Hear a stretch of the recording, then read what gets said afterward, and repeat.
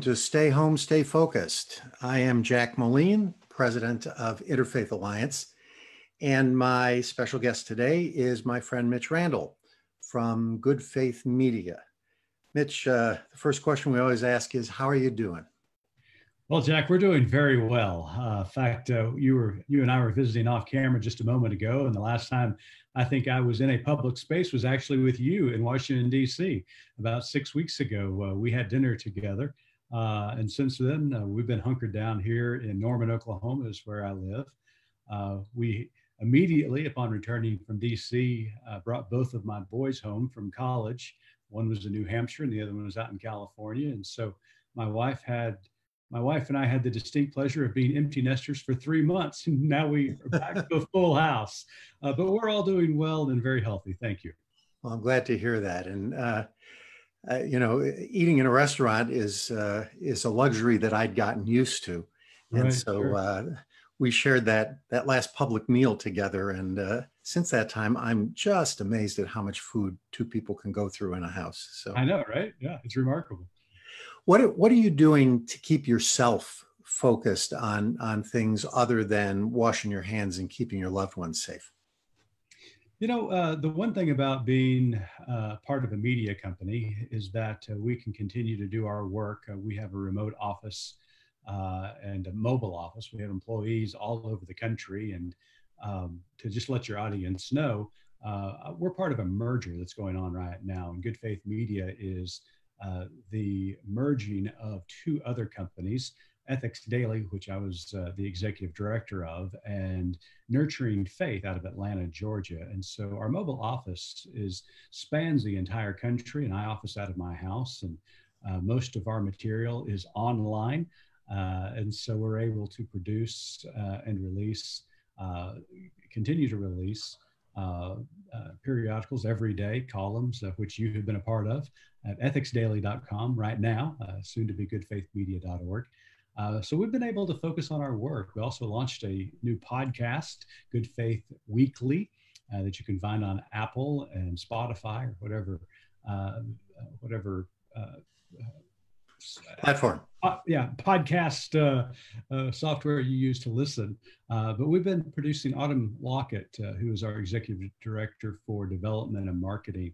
She and I have been hosting it, and we've been producing 2 podcasts a week, talking to chaplains, physicians, ministers, even had a singer-songwriter from Nashville on the other day.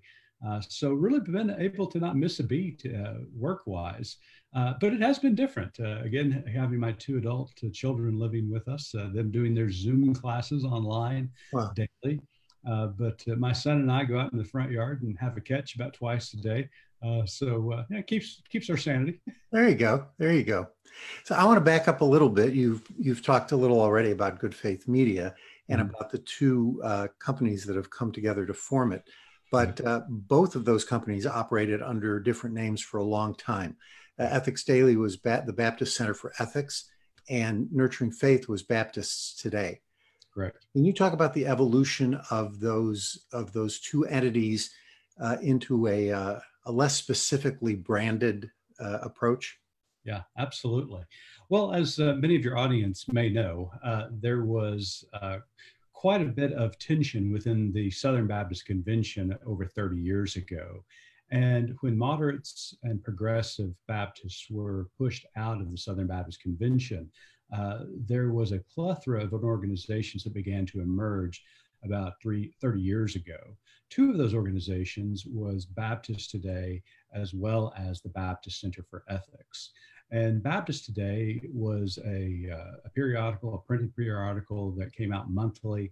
Former President Carter was a part of the initial launch of Baptist Today, continues to be a supporter of the magazine, even though it's evolved into Nurturing Faith now. So it really began as a magazine, as a journal, to discuss what was going on within the moderate to Baptist movement and telling stories within congregational life, within denominational life, also talking about some more critical issues. Baptist Center Ethics was similar, but concentrated on ethical issues and creating a theological framework from a moderate to progressive Baptist understanding of the world. how to address some of these more critical issues that we were facing. So my predecessor, Dr. Robert Parham, was the founder of Baptist Center for Ethics, and Dr. Parham unfortunately passed away 3 years ago of cancer, and the board hired me 2 years ago to take care, or to assume those positions, and I was honored to do so. Over those 30 years, both of our organizations have understood that within the Christian movement, there is some interesting seismic shifts taking place between more conservative denominations and more moderate to progressive denominations. And so we were finding ourselves breathing the same air at times, tackling some of the same issues from a Christian perspective. And we began to realize that our community was beyond the Baptist ecosystem. And so very wisely, both organizations, Baptist Today and Baptist Center for Ethics, began to rebrand themselves to be more ecumenical in their, not only their presentation, but within their involvement within the larger Christian family. And so Baptist Today morphed into Nurturing Faith, and Baptist Center for Ethics morphed into Ethics Daily. And those are the two organizations that are now coming together to try to even broaden our community and with good faith media, understanding that not only are there Christians who are addressing these issues in very similar fashions and similar ways, but there are wonderful Jewish community and Muslim community and an interfaith community out there that want to address these issues and want to stand beside Christians who think like them and understand that we are trying to advance the common good for all people of faith. And it's probably the case that most people who are not themselves Baptists of some kind of description hear the word Baptist and associate it with Southern Baptists who have a tendency to suck up the oxygen in public conversation. Yeah, we've often, and for the last 30 years or so, we have often kind of had a running joke going around our Baptist circles that we needed T-shirts where Baptist butts. And what I mean by that is everybody would ask, well, you're Baptist, right? And I'd say, yeah, I'm Baptist, but I'm not kind of Baptist youth or assuming I am. So yeah, there is an assumption nationally that when you indicate that you're a Baptist, that you are a Southern Baptist. But the Baptist family, like any denomination, really, Jack, and any really faith group, is so diverse. Right. And unfortunately, sometimes whatever faith or whatever denomination that you find yourself in, sometimes that terminology gets co-opted by the loudest group in the family. So you yourself have had a journey. You were a pastor to a variety of congregations as you progressed through your career, and then you made this shift to being full-time in Good Faith Media, and before that, Ethics Daily. What led you away from? Oh, I guess I should ask the first question: what led you to the pulpit, and then what led you away from it? Yeah, well, great question. Growing up, I grew up here in Oklahoma, a very conservative state, probably one of the most conservative states, both politically and theologically, in the country. I grew up as a Southern Baptist. Didn't know, much outside of the Southern Baptist life. My parents were young when they had me. Took me to church every Sunday. We were involved in a local congregation. As I grew, I was very fortunate to be able to be involved in athletics at a pretty high level here in the state of Oklahoma, as well as playing collegiately after high school. And so I was involved in the Fellowship of Christian Athletes for several years. Was invited by numerous groups to come and share my testimony, talk about my faith and why it was important to me as a baseball player in particular. And each time I did so, whether that was in a Fellowship of Christian Athletes venue or in a local church setting, I got to talk in local churches every now and again. People would come up to me and say, you really should consider going into the ministry. You have a unique story. You have a gift of sharing, your conscience. You just ought to consider it. And so, I thought, oh, that's good, but I still wanted to swing a bat for a living. And the problem with that was that I didn't connect with the ball enough to make that a living. So they won't just let you swing. You got to hit something. You got to hit something every now and again. That's exactly right. So I began to kind of just really think about the potential of going into the ministry, and felt I had a calling my senior year of college. Ended up going to Southwestern Seminary in Fort Worth, a Southern Baptist seminary. And while I was there, the president at the time, Dr. Russell Dilday, was still the seminary was under his leadership. He was just a very incredible leader. He was important to the moderate Baptist movement within the Southern Baptist Convention. Unfortunately, while I was there, the trustees fired him. And it's a long story that I can tell you and your listeners another time. Okay. They locked his doors. They ushered him out as like he was a criminal. Goodness. It was a horrendous moment. And that rocked my core because I did not know that side of the Southern Baptist Convention up close. And at Southwestern, I witnessed it with my own eyes.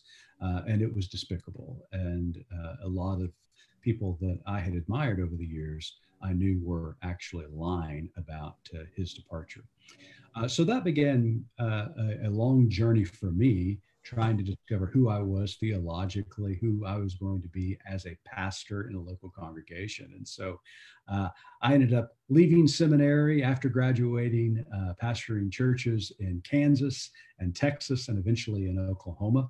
Loved the local congregation, the church, loved the interaction, the relationships that my family and I connected with within all those congregations. Love the concept of preaching. Love sitting down each week, wrestling with scripture, and then crafting a sermon to deliver it on a Sunday morning, and just really enjoyed it. And that was going to be my career until the day I retired, until this came along.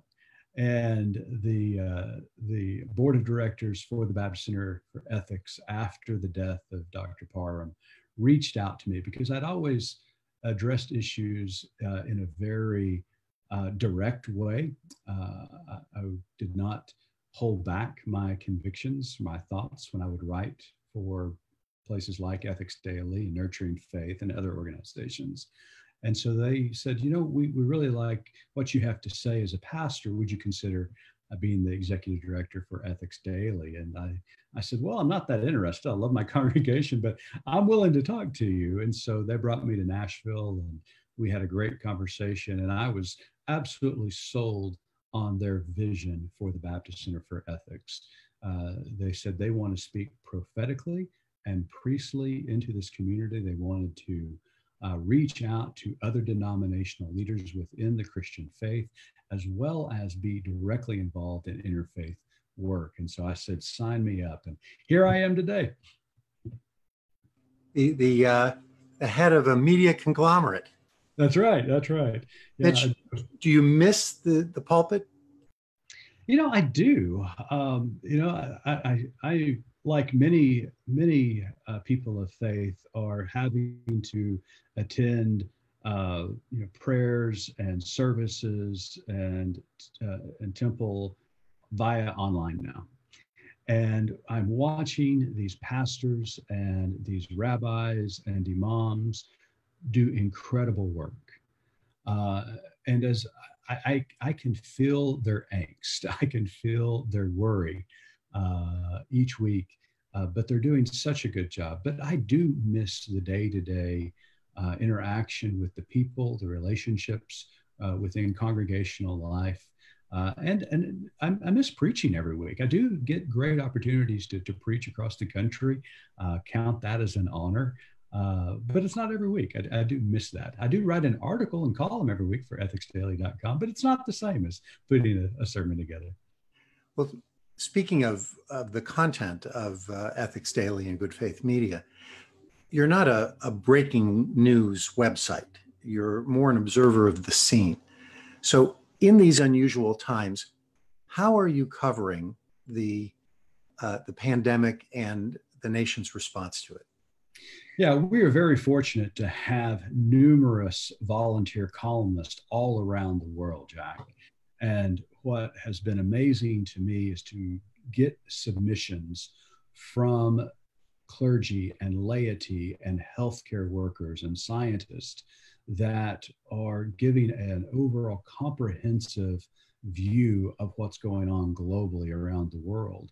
But in doing so, they're giving some really practical advice, but at the same time, they are helping create this theological framework for us to interpret what's going on in the world, how to understand it, and also how to react to it. We've also put a lot of emphasis on spiritual and mental health. We're hearing from people, again, across the world who are facing now their 6th to 7th week in quarantine. And that takes a toll on families. It takes a toll on individuals. And so we've been talking to therapists and chaplains and clergy, trying to help our listeners, our readers, through columns, through our podcast, try to cope with isolation, with depression, with heightened anxiety and heightened stress. You've seen the statistics as well as I have, that the increase in domestic violence has gone up. Tensions in households are, boiling over, unfortunately. And we're trying to empower and give the tools to our listeners and readers on how to cope with that, recognize those signals before they become overwhelming and are let loose within a very tight setting. So we are covering it in a variety of ways, but we're very fortunate to have a large community to help us do so. You and I both know, evangelicals in our own way, that there's a large mission field of people out there who are not particularly interested in formalized religion, or may not even profess a belief of any kind, right. Even with the catchphrase spiritual. Sure. Does Good Faith Media have something for those folks as well? We certainly hope so, Jack. We understand that we live in a global community that is filled with a diverse population. Some of those people consider themselves people of faith. There are some people, and a growing amount of people, who consider themselves a person of non-faith, the nones, if you will. And we see that through research growing each and every year. But they also understand that religion and faith play a prominent role in society, and that there is good teachings and good philosophies and good practices that can come out of the faith tradition that can help a person who may not actually practice a week-to-week faith. And there is some overlap, and I hope that my fellow citizens and that even don't practice faith would listen to some of the counselors that we have, because it is really practical information that can help them in their day-to-day life. It's great. I want to ask you something that's a little off topic for this discussion, but very much on topic for us. Both Good Faith Media and Interfaith Alliance have benefited greatly from the generosity of the Eula May and John Baugh Foundation. Yeah. I wonder if you might say a few words about the nature of that generosity. It's relevant not only to you as a Christian and me as a Jew, but we've just entered into Ramadan, where generosity is also an important value. Right. Yeah, the Eula May and John Baugh Foundation is incredibly generous with their resources. For your viewers who may not know the Baugh family, John Baugh and Eula May and John more specifically was the founder of Cisco Food Systems across the country. So when you see a Cisco truck going down the highway, thank the Lord, because of their generosity, our two organizations have benefited, along with many other organizations around the world. John and Eula May have passed over the last decade. And now their daughter, Babs Baugh, is the president of the foundation. And Babs' two daughters, Jackie and Julie, are vice presidents. They are involved in numerous ways regarding faith, but in particular, they see the importance of not only interfaith dialogue, but interfaith partnerships and collaboration. And that is the genius and the beauty behind the Baugh's generosity. When they came to us and with the idea of collaborating within other Baptist organizations with the possibility of creating Good Faith Media, part of that conversation was that we, while we are uniquely Christian, also want to broaden our relationships and collaboration with other people of faith. And the Baughs have led the way in that effort. And I cannot, as well as you, cannot thank them enough for their leadership and their vision and willingness to put their resources where their ideas are. Well, I'm glad that you're being on this webcast gave me the opportunity to raise that question, because both of us feel exactly the same way. Yeah. We have reached the end of our time, which is hard to believe. This has been so delightful. So I want to ask you the question I ask everybody at the end of the podcast, of the webcast, Mitch, and that is, if you could suggest one thing to help people become inspired and engaged as they're sequestered during this quarantine time, what would it be? I would say look at your local communities. That's one of the things that I have been inspired by recently. It can become daunting when you look at national news and you watch what's coming out of Washington, D.C. on occasion and potential gridlock. They are coming together to help on occasions, but look locally and see what's happening in your local townships, in your cities, your municipalities.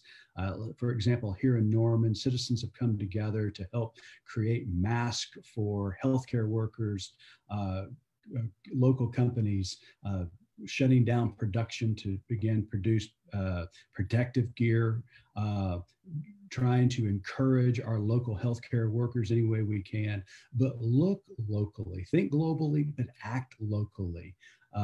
Is what I would tell your viewers, because there's some great things happening in townships all across this country. Mitch Randall, thank you so much for being with me today. I thank you for being here, and my apologies to all of you if you had a little dose of the folks who cut our lawn who managed to show up just as we were beginning this webcast. But to all of you, stay home, stay focused.